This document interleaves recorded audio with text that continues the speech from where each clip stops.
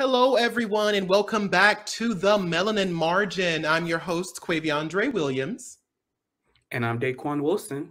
And this is the talk show dedicated to bringing the marginalized to the spotlight and uplift the Black voices that will no longer stay silent. So let's get into this week's race conversation. There has definitely been an upward spike in the BIPOC movement in Hollywood these past few years, and this has sparked much controversy in how inclusivity should work in television and film. Now, one of the main issues we see surrounding this conversation is whether or not stories surrounding people of color should revolve solely around their culture or what their culture has to offer. Now, Daquon, I want to ask you, what are your thoughts on this? I think that it's definitely a good conversation to have, and there's a lot of nuance to it, but my immediate answer is no. I think that when it comes to our stories, like stories that are based on somebody's culture, yes, I want that to be shared. Yes, I want to be able to see my culture represented on the big screen. But I also think that relying solely on those stories can get a little tiring because it's kind of like picking at somebody's culture, especially when it's people who are outside of the culture making those stories. And so, there's just some times when I want, like this story about love, about Black gay people. And it's just that you don't have to get into like the Black community and how they get along with gay people. You don't have to get to like coming out trauma and all of that stuff. Like how powerful it is just to see a normal story but having your representation there. I think that's so powerful and something that needs to happen more. Yeah, I fully agree. I think that I've seen it oftentimes where, like, we'll see the Mulans or the Pocahontas or the Princess and the Frog. And, a lot of the time these movies, are so deeply rooted in the culture, which is great. We all want to make sure that we showcase those cultures. But like when you look at, stories like Cinderella or Snow White or, this sort of Beauty and the Beast and stuff like that, like it's not so rooted in that culture as much as it is rooted in the storytelling. And I think that sometimes that over reliance on the culture of the community versus just the community as a whole can sometimes feel like laziness. You know what I'm saying? Because if we look at specifically The Princess and the Frog, and we look at that storyline and we look at the fact that it's based in New Orleans and the voodoo magic part of the culture, it's kind of like it really does feel like they are trying to use what they feel like is the most entertaining element, because I think I wouldn't have as much of a problem with it if it was more like, okay, this is other aspects of the culture just littered through the movie, right? But when we look at Pocahontas, and we look at Mulan, and it's like we see the dragons and we see the armies and the da-da-das and all that good stuff. In Pocahontas, we see the colors of the wind, and we see like nature talking and moving with her and stuff like that. And it's kind of like, while that is an aspect of some Native American cultures, that's not all that their culture is. You know what I'm saying? Like it's not just, it feels very like cherry picking, like the most entertaining element of it while not letting it just exist. Does that make sense? Yeah, and honestly, that's a slap in the face. That's like your culture only has worth when we can make it entertaining. Your culture only has worth when we can make some profit from it. And like that's disrespectful to the people who culture it comes from. And I think that more and more we need to be able to like have Black stories that are Black stories. Like I think about a lot of 90s sitcoms where you would see, Black people just existing. Yeah, there were a lot of different like racial connotations, and you got deep into like Black culture and different things and the nuances of that. But when you think about shows like Living Single and The Parkers, like at the core of it, it was a Black people existing. Yeah, you can look back now and like have different types of critiques and stuff like that, but that is something that I feel like we need to revisit once more. Yeah, I think that there's definitely a lot of nuance there because like we talked about this before on the show about like having shows that have nuance, or movies that have nuance in them, because I think that oftentimes once again, it feels like they're using the quote unquote best elements of the culture as a crutch versus, you know, giving it, telling a good story. And I think that, like you said before, it does kind of feel problematic when it's like, okay, we're only seeing what's exciting about it, like, ooh, voodoo magic. And even in those stories, there are so many problematic elements, like the fact that in Princess and the Frog, like Mama Odie is essentially the mammy minstrel. And they're showcasing voodoo culture as a practice and not a religion, because it's a whole faith system, and it just focuses on the dark elements to it. And that's also another conversation altogether about how voodoo is seen, or voodoo religion is seen, as something that works with the devil or evil, when the devil doesn't even exist in the voodoo religion. There are Bokors and people who work with darker spirits, but like, there's a lot of this Christian ideology put on it that showcases any other kind of religion or any other kind of facism as kind of a darker one, especially ones that come from African Americans. And so when we look at, the Princess and the Frog, and we see that kind of like the idea that, yes, Mama Odie is a good character, but she is falling into the mammy stereotype. And then we look at, Mulan, and everybody's like, Mushu was an incredibly racist character. In the Asian community, we're talking about that. And Pocahontas talking about the story was not actually accurate to what actually happened, and her ending up with a white man. And it's just like there are so many different levels of, racism embedded in that, because again, some of these stories are not, there are not enough people within that community, within those spaces, to let people know, hey, I get that you're writing the story about us, but understand there's a lot more nuance to our culture there. You know what I mean? Yeah. And I think that it's one of those things where it's kind of disappointing that there's like this tokenism when it comes to it. Like you were saying before, it's cherry picking different parts of it. And it's like, now it's like, oh, here's Mulan. We have Asian representation now. Here's Tiana. We have Black representation now. And yet still it's like, there are so many different expressions of Asian culture. Like, it's not just East Asians. There's Southeast Asians. There's so many different types of people who are of Asian descent. There are so many different types of people who are from Black and African descent. And so when you have this tokenism where it's just like cherry picking one experience, one part of the culture, you are then erasing the rest of it, or telling the rest of the culture that it's somehow lesser. Yeah, and I think that there's even another layer to that, and the fact that, like, in this situation, when people are creating these stories, oftentimes that's the only story they'll create. Have you noticed that too? Like, when we see these kind of Disney princess stories or whatever, there is multiple different versions of a white princess. We've got Brave, with her being, in the Nordic tribes, or what the case may be, in the, Norwegian, whatever, or wherever. I think it's like, I don't know what it is. It's some Viking. I don't know. But like, she has a different, her story is not just around her being a Viking. It's not just about being that aspect of it. We see Snow White, we see Cinderella, we see Beauty and the Beast, we see, Belle. There are so many different variations in white Disney princesses. But when we see like Princess Tiana, she's the only Black princess, and still is the only Black princess now. We have a Asian princess, yes, or unofficial. She's unofficially an Asian princess, because Mulan is not a princess per se, but like that's even the fact that there isn't an Asian princess officially. Like there's a lot of times what will happen is Disney or these major companies will create these TV shows that center around a specific aspect of a culture, and they're like, this is all that we're going to show. That's it. And it's like, I think that what I'm trying to get here is that, like, it's not so much a problem that you're creating the story that revolves around the culture. It's the fact that you're only basing it in that culture, and that's the only story that you're telling. Like, let's go back to the Brave example. Like in Brave, it may be a little bit more embedded in Viking culture, right? But we also have Snow White. We also have Cinderella. We also have, all these other white princesses that showcase different, just living life and being a princess, right? Or becoming a princess. But it's not about, Snow White isn't about German culture, and Beauty and the Beast is not about whatever.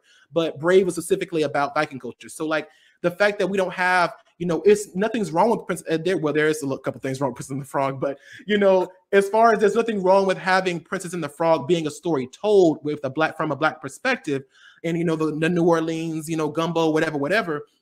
But the fact that she's still the only one we have, is a problem. The fact that in Mulan, all we see is that, oh, China fighting martial arts, which I think is another conversation too, because if you notice too, a lot of Asian representation, again, me and Daquon are not Asian, but I do feel like we have seen some of these things and we can notice some things about that. The fact that in a lot of Asian movies, TV shows, and films that are in America, that are American based, it only focuses on Kung Fu. It's some kind of martial arts thing. And I mean, you can count on maybe one or two, maybe one hand, the amount of Asian movies that don't involve martial arts. If you can even think of one that doesn't involve martial arts. I don't think I can. Can you, Daquon? Yeah, maybe I was Crazy like Rich Asians, having maybe. a conversation with my friend about this the other day, and we were talking about, because they were they're Asian, they're Chinese, and they were sharing like the story of how their parents met, and we were talking about how like you often don't see Asian love stories. Like the only time you see like Asian parents who love each other is like maybe like Crazy Rich Asians or something like that, but very few representations. Exactly. And I think that's such a big problem because it's kind of like it's only basing Asian culture in American society seems to be only valid when it has something to do with martial arts. And that's a problem. That's a very significant problem. And I think that, you know, it even moves the conversation even further to the fact that, like, you know, do you think that even though we have moved, because we did see a lot of this happened before where people wanted to highlight people of color, like, you know, as it in the early 90s, early 2000s, we had like Living Color and Martin, Living Single, Half and Half, the Parkers, Moesha, and so on. But I wanted to ask you, like, do you think we've shifted back to ignoring Black voices? Or are we are we going to are we highlighting them more now, or is it just kind of in a weird space? I don't know. I think it's in a weird space. I think that Hollywood is just like, they'll be like, Netflix will be like spotlighting Black voices to like, you know, do something. But again, like that's just tokenism. But I also think that it's a conversation about like who's creating the shows. Like, when I think about, you know, Moesha and the Parkers and all of those shows, like the majority of them, if not all of them, were created by Black people or had like some Black person who was like heavily influenced on that creation team. And I think nowadays, like, yeah, we see Black creators being able to get certain spotlights, but a lot of times when we see representation of people of color in general, they're white showrunners or white creators who are doing it. Yeah, the white people are the ones making the final decisions on the final calls on the storylines and stuff like that. Yeah, I think that there's even further going to that. Like, you know, this even brings up another question, like the idea that I think that there should be a quota. You know, I think there should be a certain type of amount, because I feel like if you're writing a show about a culture that you are not privy to or that you don't understand, I think that there should be people in the room from that culture telling you whether or not your story is falling on racist undertones or, you know, problematic stereotypes. And I wanted to ask you, like, do you think that do you think that too? Like, do you think there should be a quota of how many people of color are in television shows, even not regarding people of color stories, but do you think there should be a quota of how many people of color should be in television shows, author pools, writers' rooms? Like, you know, what do you think? I think that there should be this idea that there should be representation. I'm not so sure about like the whole quota thing, because I think that in the arts, it's a lot more qualitative than quantitative. So like, I can just imagine, you know, production companies abusing that and being like, we're going to take the most like watered down, like conservative Black people we know and put them in those pictures. And it's like, you have the representation. We have these Black people, but it's Black people who all have like the same perspective, the same background, same experiences and stuff like that. So I think that there needs to be some type of wealth of experiences. And I don't think that just having numbers will give that for a show. Yeah, I think it's hard because it's kind of like, where do we start? You know what I mean? Because of course we know that there's definitely that argument of like, you know, people can't abuse that. And like, you know, you can, you know, it's like, even though you might have Black people in there, do you have good Black people? You know what I'm saying? Or do you have a whole bunch of Candace Owens and stuff like that? You know, so it's a little, but it's just, I think that there needs to be a starting point somewhere. I think that there definitely needs to be, I definitely do believe that when we're talking about stories about people of color, that people of color should be in the room. I think that's definitely Yeah. the first step in that conversation. And while I know that there's a level of quality and stuff like that, you know, at least if we have people of color in those rooms or in those spaces, it'll make it a lot easier for you know, quality people of color to get in those spaces as well. Because, you know, hopefully in our community we can start breaking down those barriers and breaking down, like, showing what homosexuality should look like on television and stuff like that. And so it's such an interesting conversation, but I do think that it does start with opening up that door. I think that it does start with saying, okay, listen, this is a problem and we need to have people of color on the room. Not saying, like, once again, if we look back on that on some other recent stories and stuff like that, like, you know, you want, in order to help combat, you know, relying on such negative stereotypes and such negative, basically small areas of storytelling, I think that having those people of color in those spaces will help, you know, mitigate some of it. Maybe not fully, you know, correct it. That might take time, but it'll help mitigate some of that fallout that we see. Right. So transitioning into our next topic, we're all aware that the American media has an immense effect on the perception of races in other societies. So, Quaviondre, I wanted to ask you, do you think that it is the responsibility of show creators and production companies to ensure that the stories they create don't fall into those stereotypes? Absolutely. I 100%. I think specifically there was this conversation I saw a while back about Q-Force. I don't know if you heard of it on Netflix. And like a lot of the times I would see there was a lot of stereotypes in that show. And one of the biggest problems that people had with it, you know, wasn't the fact that it was gay people on the show. It was the stereotypes that they use within the gay community, like the twink who only does drag and who doesn't have anything, you know, is not really as smart as other people, or the goth kid who doesn't really, who's the goth emo person who is the hacker and stuff like that. The black girl, the black lesbian lady who's twice the size of the men and stuff like that. And so it was very much so, you know, relying on some heavy stereotypes in the show. And I think there's something to be said about creators. Even if you are a part of that community, you can still reinforce negativity.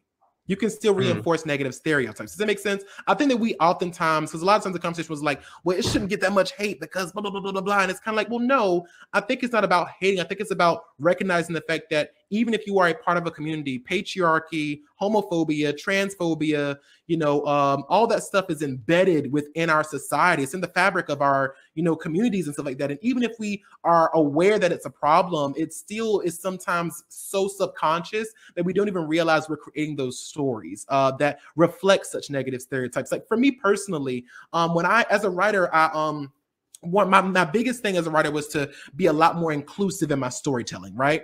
That was my biggest thing. I was like, I wanted to be the change that I wanted to see in television. So I wanted to create stories, not just for Black people, but also having Asian leads in my story, and, you know, all kind of different races and creeds, and, you know, disabilities and stuff like that, and all that good stuff. And I realized I was getting the premise for a story that I was going to write, right? It was this episode about an Italian character. And the first thing that came to my mind was like, ooh, he's going to be a gay person who's going to be in the mob, and his family was a mob, and whatever. And I just went and I was building the whole story about it, right? And then something just told me, it was like, Google Italian stereotypes.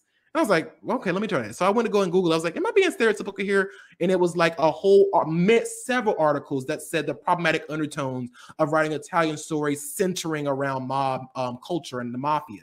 And I just was like, oh my goodness, like I didn't even realize, as an African-American, as someone who is oppressed in our society, I didn't even realize that I held some of those stereotypes and prejudices in my head.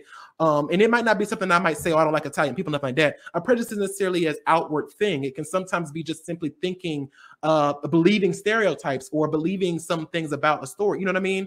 So like, yeah, I didn't even recognize that I had that in me. And so of course I reevaluated, and I was like, okay, just like, then I had to take myself out of, you know, the shoes of somebody like, oh, I just want to create diversity. I was like, okay, create a story and make the character Italian. Create a good story and make the character Asian.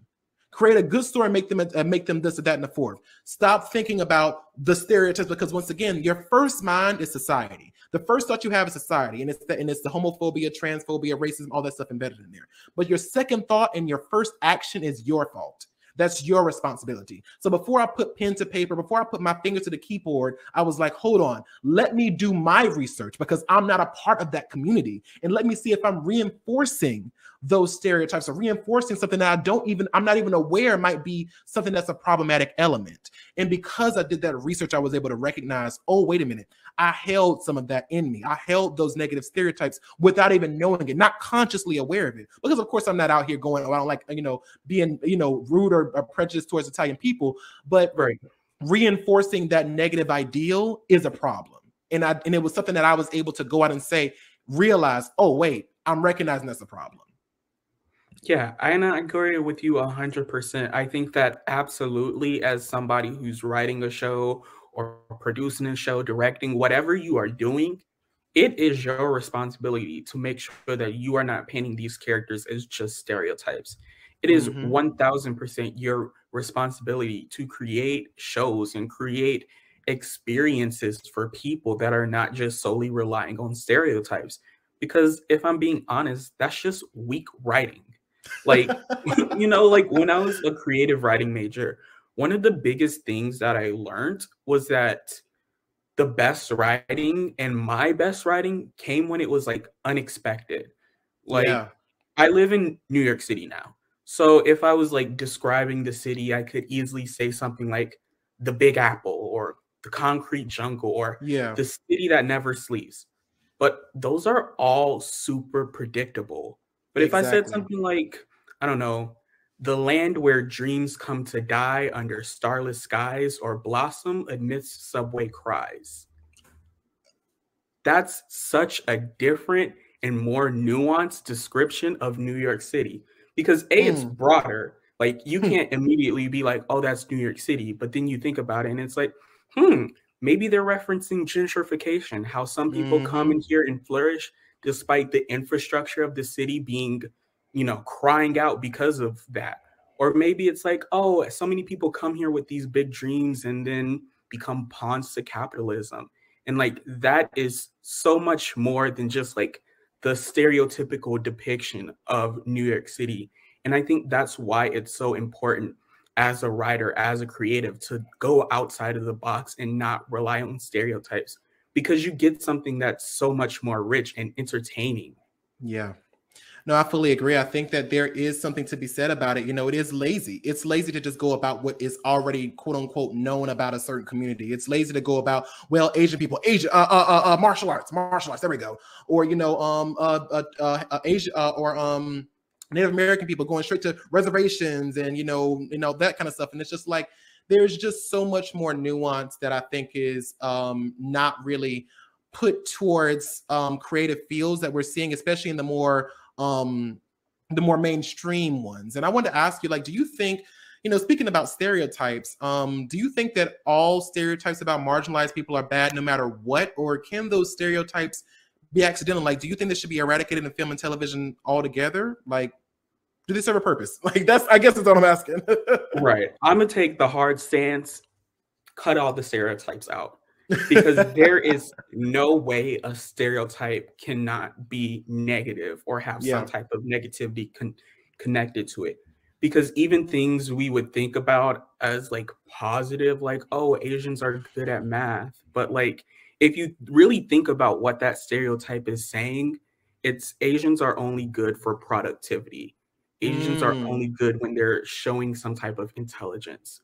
If you think about, oh, Black people are good at basketball, like, sure, having a skill is great, but that's just saying Black people are only worth it when they're entertaining us. Or like, I remember seeing on TikTok, somebody was talking about like, oh, like I was getting my house built and like, as soon as they started speaking Spanish, I knew it was going to get done. And it's like, then you're only saying that Latino people are only worth it when they're putting in hard work. And that just allows you to exploit them even more.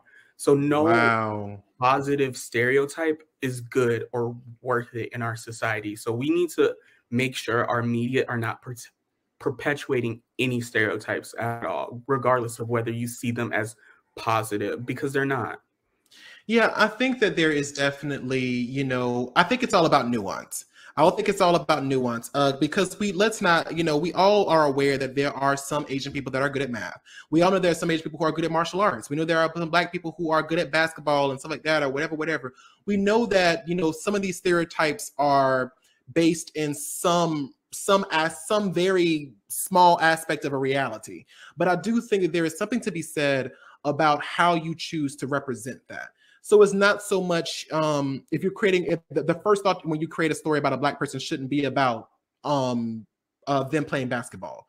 But if in your movie your character is does like basketball and it just happens to be Black, and I think that's where the problem comes, is that like in a lot of these movies that we see, when we see white people who like math, or white like Good Will Hunting comes to mind, or stuff like that, like it's not some big, oh my goodness, they're white and they like math, it's not like this, or like it's not a big to do. And I think that's the problem that we have, is that while it is something like like I said, having a story where an Asian person may have a martial arts skill is not a problem. It's the fact that that's the only story you're telling. And again, right, the story that you're telling is oftentimes not written by an Asian person. And so it starts to create this negative idea. And like, I fully agree with what you mean. Like, as far as, are there good stereotypes? No.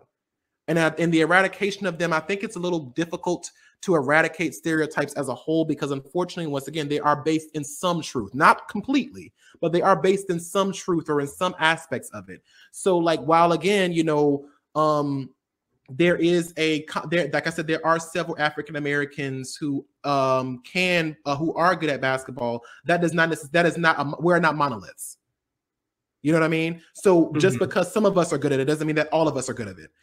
Just because, just because this Asian person might be into math doesn't mean that all Asian people are into math, and I think that I think the problem is when they start to base the story around the stereotype and reinforcing, like, he's Black, he's going to be great at basketball, or he's Asian, he's going to automatically know Kung Fu, or he's, Native American, he's going to obviously know how to do the reservations in the healing thing, or whatever the case may be. So I think that it's just that understanding about the fact that in these situations and in these storytellings, I think that it's incumbent upon us, especially as people within the community creating stories about our communities, to not rely so heavily on stereotypes that will oftentimes have a negative impact, because we know what happens when people think that all Black women are aggressive. We know what happens when all people think all gay people are sexually promiscuous, and it's like, while it's once again, while it is a person of color or a LGBTQA person making the story about whatever they're making it about, it can still be damaging. And I think that recognizing that damage and understanding, okay, do I have to make the gay character promiscuous? Do I have to make the bi character greedy, quote unquote, like people want to call them out in media or whatever, or stuff like that. So, I mean, it doesn't make sense, Daquon. Am I making sense here? Yeah, you totally make sense. And you said something interesting that I want to talk about, of just like this idea of like there's some type of truth in stereotypes. And I also want to propose, like, there's a lot of times when those truths then come from the stereotypes. So thinking about something like, there are a lot of Black basketball players who play well. Yeah. But if you think about where the stereotype of Black people being good at basketball comes from, it's a longer history of just like Black people being seen as being able to work more and being built to, do all of these different things.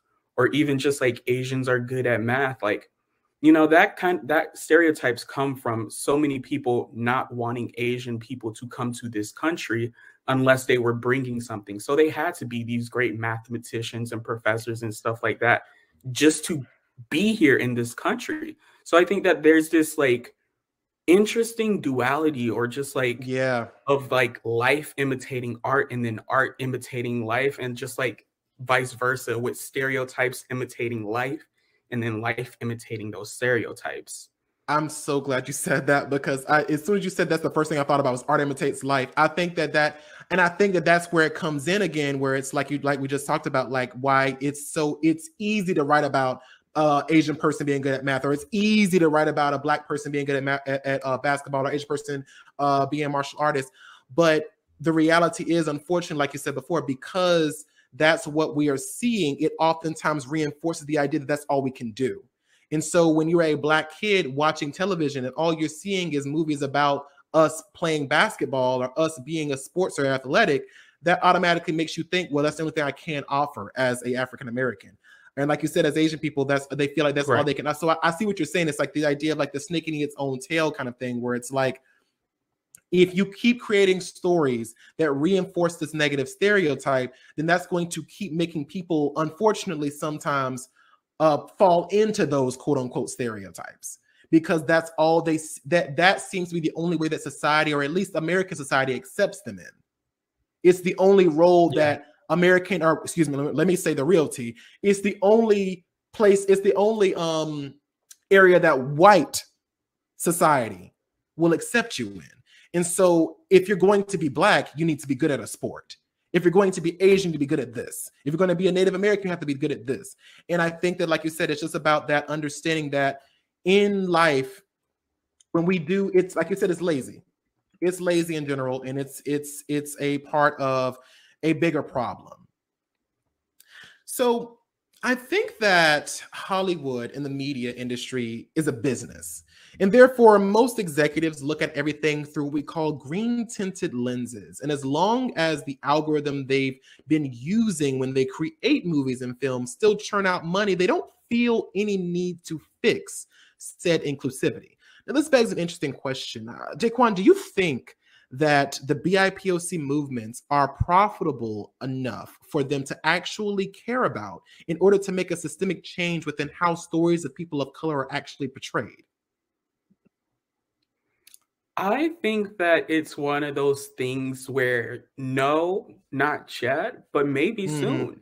I think that it's one of those things where I don't think it will ever be profitable enough, like being able to profit off of BIPOC movements, because I think that at the root of BIPOC movements is that we just don't want to be a profit to you. We want real, authentic stories that are like genuine to our interests being told and not tokenized. But I also think that as BIPOC movements grow in Hollywood, and we really, affect their pockets, maybe it's not profit, but then it's losses. And so then they have to grapple, are all of these losses worth ignoring these stories? And so I think that's when they'll be like, all right, like you said, when we were talking about like Sneakerella a while ago, like once their pockets start hurting, then they're going to start listening, be like, oh, we can't just ignore them anymore. We got to do something. Yeah, I think that honestly, I think when we look at some of these stories and we look at the people who are taking these stories in, I think there's definitely something to be said about understanding that, because it's one of those things, it's such a weird place, because on the one hand, we do know that Black dollars can be enough to sustain people. There are so many people out there who are like, especially back in the day, people were like, baby, Black dollars is enough for me. I don't need the white dollars. Right. I can, my Black people got me, and I think that's in a lot of different communities. But I do think that there's this level of like, because there are so many stories that we see, especially in the mainstream movies and films. Let's specifically talk about Shang-Chi, right? And, again, furthering the stereotype that Asian people are martial artists, right? But we also see that it was very well received. And, yes, we have people who are critiquing it for the obvious reasons, but it's that same thing of like, if you don't go to support the movie, does that make the people and the execs think, well, the reason why they didn't like the movie was because it was Asian people as leads? Do you see what I'm saying? Like when we look at Black Panther, and we look at, that storyline or whatever, it being in Africa and them having the accents or whatever case may be. And while that's, it's a part of our, culture, whatever case may be, but it's like falling into that same kind of like, tribal aspects of Africanism, the tokenism of that cultural aspect of it. And it's like, if Black people didn't go out to watch those movies and tried to protest the fact that it was made because it was relying on the idea that we know, again, we're only valid if we're either tribally or something like that, or we're doing that or whatever the case may be, would they see it as being like, well, because the reason why I didn't make any money is because it was a Black lead?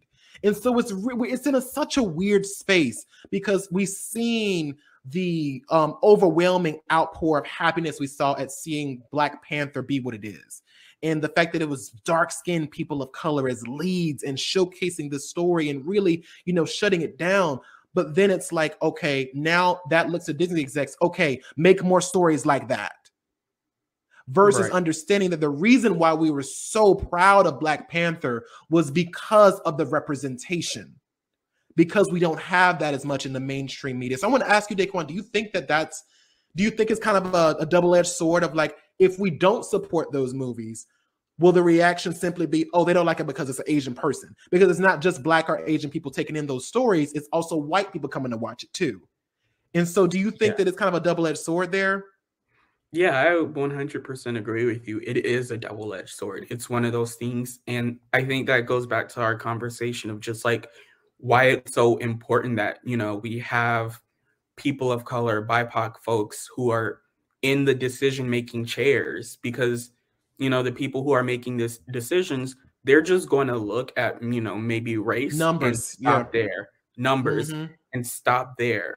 They're not going to be like, okay, yes, this was a Black movie, but like, did we depict Blackness wrong? Did we do X, Y, and Z? They're going to be like, it was a Black movie. It didn't work. We're not making it again. And like you said.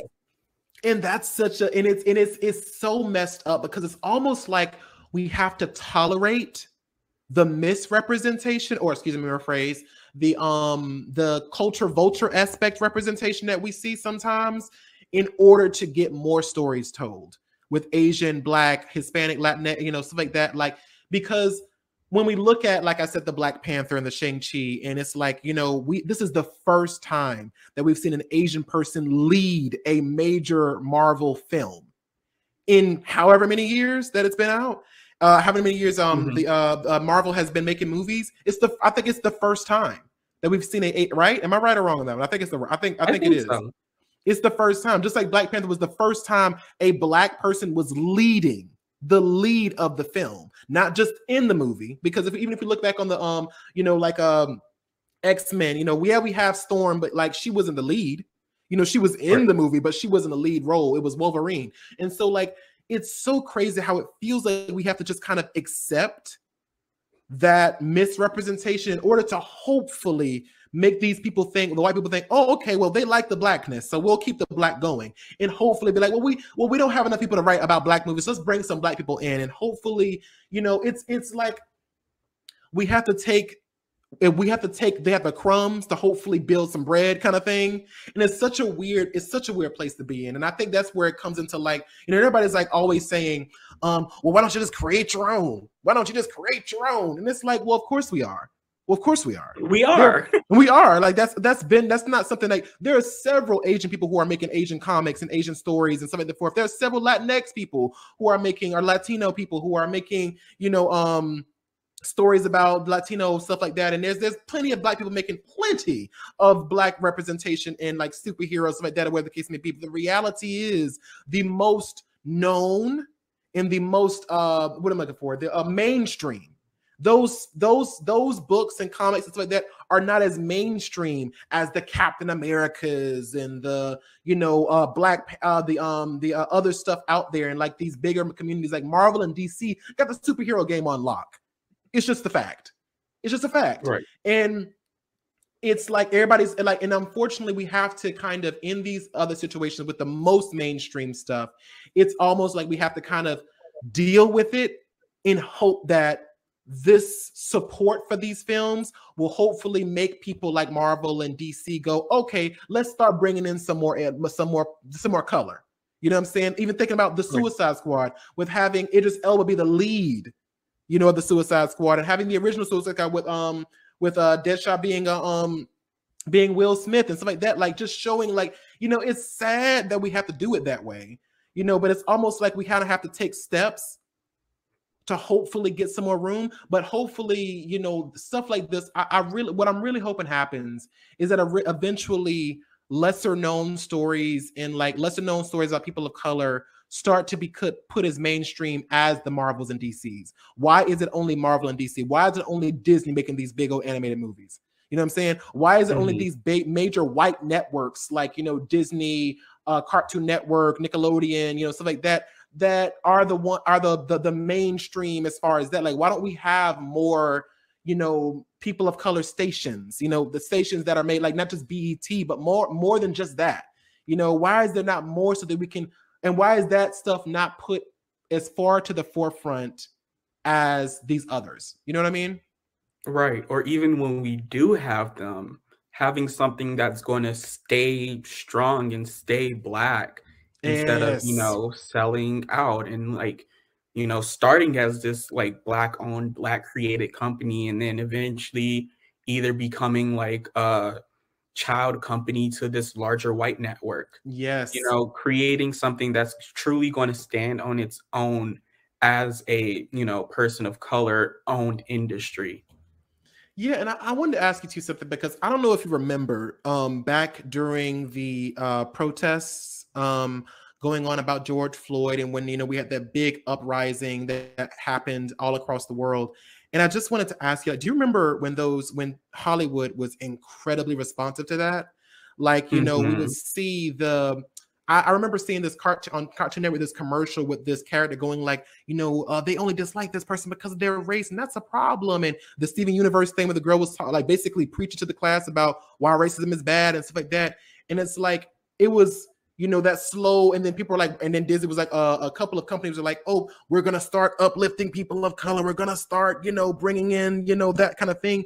And it felt very performative, because when we Mhm. look back at that and then look at now today and look at just how much change has been made since then, it's like you said you were going to hire more black animators. You said you're going to hire more black stories and more black shorts and more black stuff like that to be able to let them do these things. Yet we're not seeing it. Why do you Right. think that Hollywood is only responsive when there's global unrest like that? I think that it's, the only time when they're really forced to do something.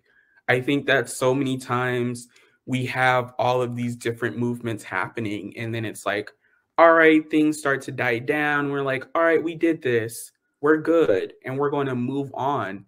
And, there are people who allow them to move on. There are people who are in those places who are allowed to move on.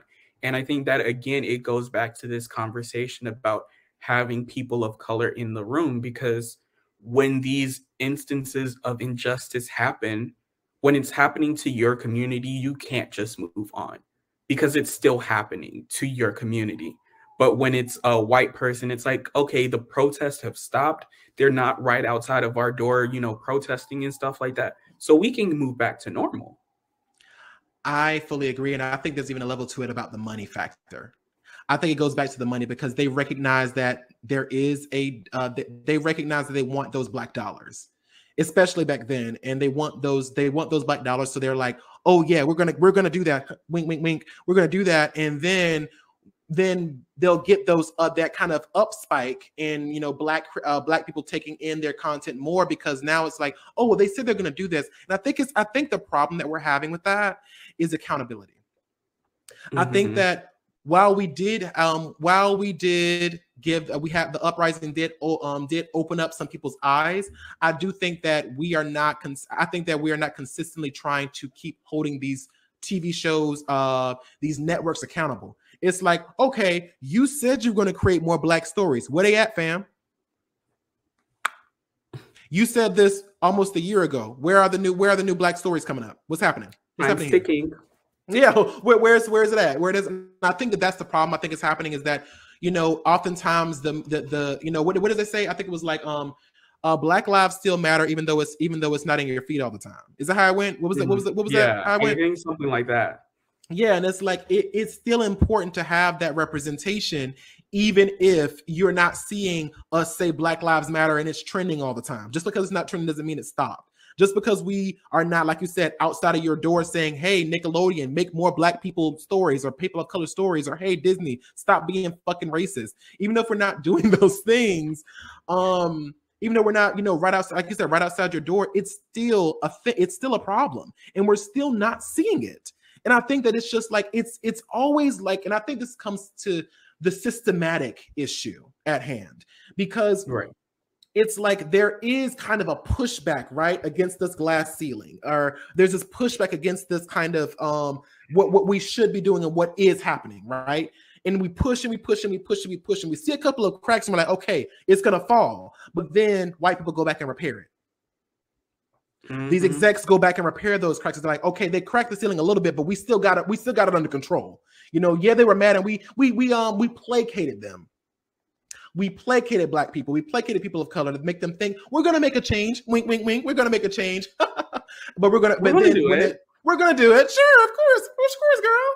And then as time moved on, it was like, oh no, honey, we were just playing. We were just joking. We just want to keep y'all off our asses for a second. And now they're going back to doing the same things that they've been doing before. So I think it's just about understanding and recognizing, like, you know, if we hold these people who claimed to say Black Lives Matter and claim to showcase Black entertainment more accountable for it, I think that's when we would see the real change. But of course, we would need so much more. We would need so much more power behind that in order to do it. And I think that if it's not affecting their pockets, they ain't pressed about it. Right. Accountability is so important, but that's a whole nother conversation. We can talk all about accountability later. So let's move on. Now, the table is always hot with current events and social issues, but sometimes the heat can get a little intense. Let's turn the tempo down, take a breather, and get into this week's topic, cool down. So for this week, I wanted to know, Quaviondre, what is something that you find unexpectedly attractive? I am so glad you brought this question up, because recently I have had a whole adult moment. As a kid, there was so many things that I thought was hot. Like, you know, ooh, they have the 6-pack abs and the da-da-da-da. They're like, you know, funny and they're, you know, charismatic and all these other, you know, these kind of surface level things. And then as an adult, I was recently talking to this one guy, and, you know, I realized that, like, there are other things that I think are more attractive than just the surface stuff. Like, for me specifically, a level of support is necessary in a relationship for me. And it's the specific person I'm talking about. We were talking for a second, and like I had told them, I was like, hey, by the way, you know, they were like, well, what do you do? And I'm like, well, my job is this, but my career and my passion is, you know, I have a talk show called the Melanin Margin. I have my own YouTube channel. I write, stuff like that. And they were like, oh, okay. And then, like, never spoke about it again. Never talked about my videos, never said, you know, whatever. And I was like, for me, I was like, that's necessary. I didn't realize until that time where I was like, you not asking me about what I'm doing. You not saying, hey, babe, I subscribed to your channel. I can't wait to see what you do next. Or, hey, babe, you haven't made a video in a while. What's going on? Are you okay? What's going on here? Or, hey, I watched Melanin Margin last week, and I thought it was so entertaining. That was such a great conversation you had. You know, stuff like that that's hot. That's hot to me. Like, that kind of support from someone and that kind of thing, I didn't realize was something that I wanted. So that to me was one of the things that I thought was like, I didn't think that was something that was going to be attractive to me until I didn't have it. You know, that's so interesting. And I agree. I think that, you know, that's one of the things that you don't necessarily know you want until you don't have it, or you had it and you lost it. But I think for me, something that I didn't really expect to be super attractive that I'm now just like is so attractive to me is men in makeup. I think that it's one of those things where, you know, I'm going to be honest, this question was inspired by your TikTok when you were talking about how, like, in the gay community, you know, we have this thing of like femmes aren't supposed to be attracted to femmes. And you know, for a while I had this thing like, oh, you know, I'm starting to get into makeup, like, and I see somebody else doing makeup and I'm like, oh, we can't be compatible because, like, we're not. But I think that that's why it was so unexpected. But then I really thought about it and I really, like, deconstructed those thoughts. And I was like, there is something about, you know, that combination of just like masculine and feminine energy that comes with it. Not saying that like makeup has a gender, because makeup has no gender, but there is just like this way of expressing yourself with makeup that is feminine. And I think that that balance between masculinity and femininity is something that's so attractive in somebody who's can do it well. And I also think that as somebody who experiments with makeup, I've realized that like people who wear makeup are bad bitches. People Yeah. who makeup will not make you a bad bitch, but awaken that inner bad Elevates. bitch Yeah. and elevate it. Because like I know when I put on a beat and I'm really feeling it, I'll just like look at myself in the camera, I'll start posing, you know, get the light hitting the Yeah. highlighter real quick. Yeah. And it just like creates this confidence in me that like was in me, but just like needed something to bring it out. And I think that especially now when, you know, being a man who wears makeup is so stigmatized, or even Yeah. women who wear makeup are also stigmatized, but like in general, like having that confidence to do something against stigma, that's sexy. Oh yes, and I think there's like confidence, but also I think there's something, because I think that we're talking about is confidence in it too, like that like I Mhm. know who I am and I'm going to do who I am, that kind of thing. But I Right. also think for me, another thing that I thought I didn't expect to be like really attractive until again this partner, this situation I had, and I realized they didn't have that, and I was like, oh, that's something I need, because for me, passion is sexy, and not necessarily sexual passion, but like someone who is passionate about something. It is just, it gets me going. And I didn't realize that until I was talking with this person and they were like, well, I don't really know what I want to do. And I'm just kind of like going through the motions in life or whatever. And I was kind of like, this is not hot. Like, that's not sexy. Mm. And it's like, I didn't realize why. I was like, what the fuck? Like, what is the problem here? Like, why? I mean, because they were really funny, really nice. But I was like, it just turned me off. I was like, what do like, and I think it's because I know how excited I get when I talk about writing, when I talk about, when I do this show, when I do my own talk show, when I do my own YouTube channel, like it feels so good. And like, you want to see that. And I think it's the passion and ambition. And it's like, Mhm. even if you are working at McDonald's, but you're like, listen, babe, I'm working at McDonald's, but eventually I'm going to own my own McDonald's. I'm working towards owning my own. I'm going to become the general manager, then originally the regional manager. And I'm making efforts to do those things. Like, not just saying like, it doesn't matter what you're doing, but it's like someone who's like, listen, this is what I'm doing right here. Yeah, I want to be a rapper, but I still go to work every day to get my coin because I know I got to get my bag this way. But I also, when I come home, I go to work. You know what I'm saying? Like Mhm. that shit. Oh, like that. Just like seeing somebody who's like not just somebody's going like, oh, I'm just gonna go by the motions, or oh, I want to rap, but I also, I want to rap, but I'm just doing it on the side, and I'm doing it whatever. Like seeing someone who's like, listen, I know I'm gonna get my bag, and I'm gonna fight for it. And yes, I gotta work this regular job right now, but I'm gonna work this fucking job, but I'm gonna bust my ass every other day to get what I need to get to in my career. That kind of stuff to me, somewhat seeing someone that ambitious, that passionate about something, because to me, I think for me, the reason why I need that in a relationship is because when there are days, especially in a creative career, where you falter, where you need a person, kind of an accountability buddy, kind of sort of, where it's Yeah. like, what are you doing? And you're like, well, I'm just having a rough day. It's like, okay, you had a rough day. I'll let you have that. Tomorrow, get back on your shit. You know what I'm saying? Like somebody's gonna check Right. it out. That'd be like, Ooh, ooh. okay, you're right. Hold on. Like, you know what I mean? And it's like, because I think that in life, you need that kind of, you need someone who's gonna be like, I always say, like, I want a partner who's like gasoline and I'm fire. We're gonna keep building each other up.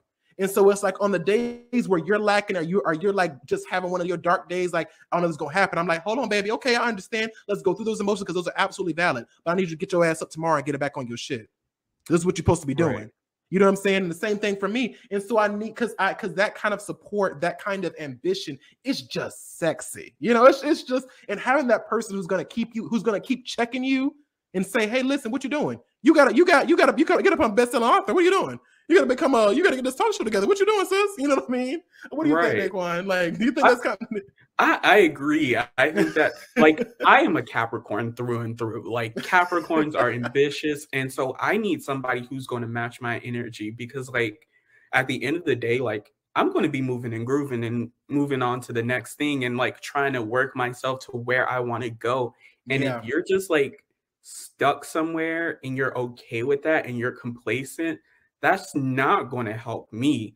Or even just like thinking like logistically about a relationship, like if I'm super busy trying to grind to make it to where I want to be in life in my like creative interests, like I need somebody else who's also grinding and also has like their own life, so that, you know, they're not just like codependent on me and always like Yeah. trying to tag along with me, when it's like, you know, I love you, but I got to do what I got to do. And like, I'm not always going to have that super amount of time to just like stay in one place. Like, I need somebody who's moving and grooving just like I do.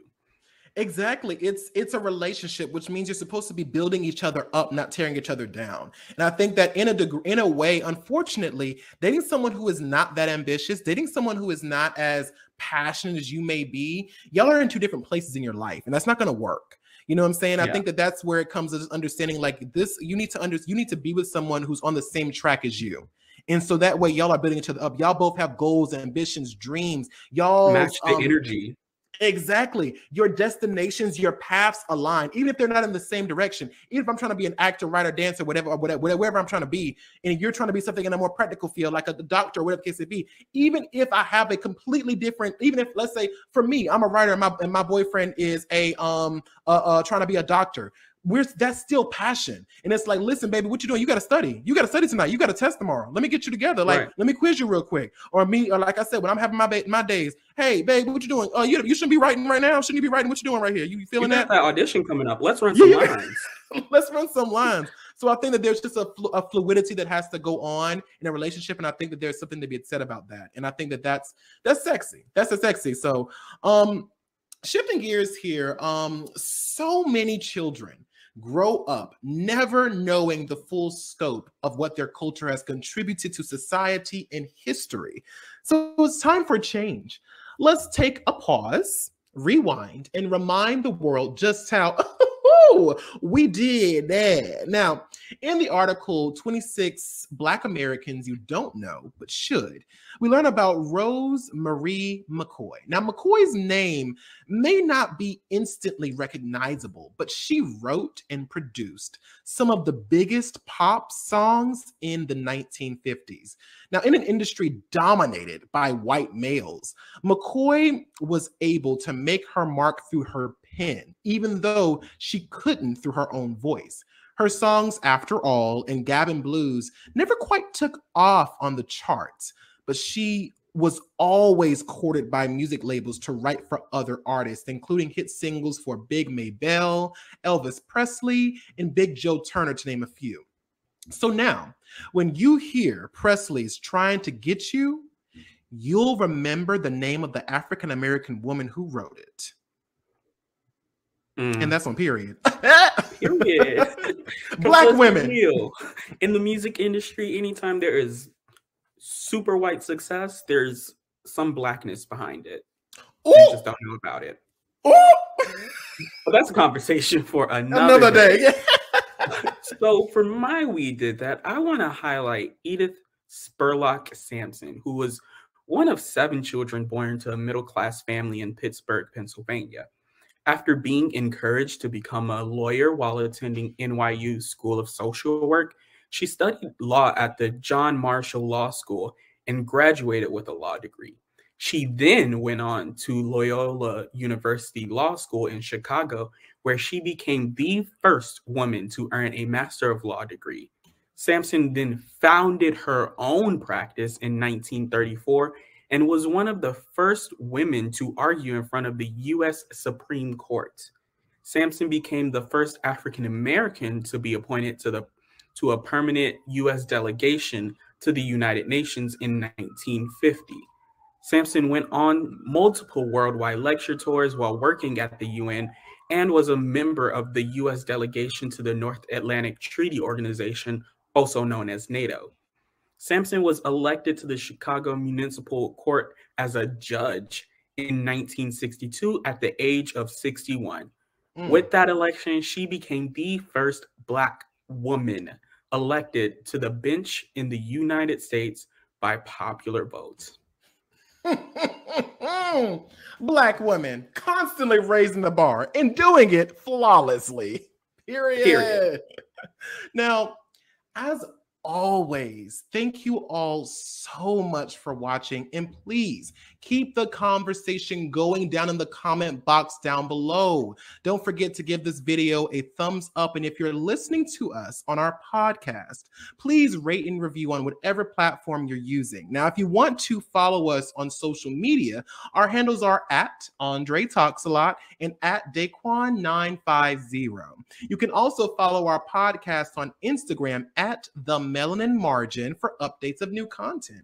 Now, we'll see you all next week on the Melanin Margin, where conversations about race are never off the table.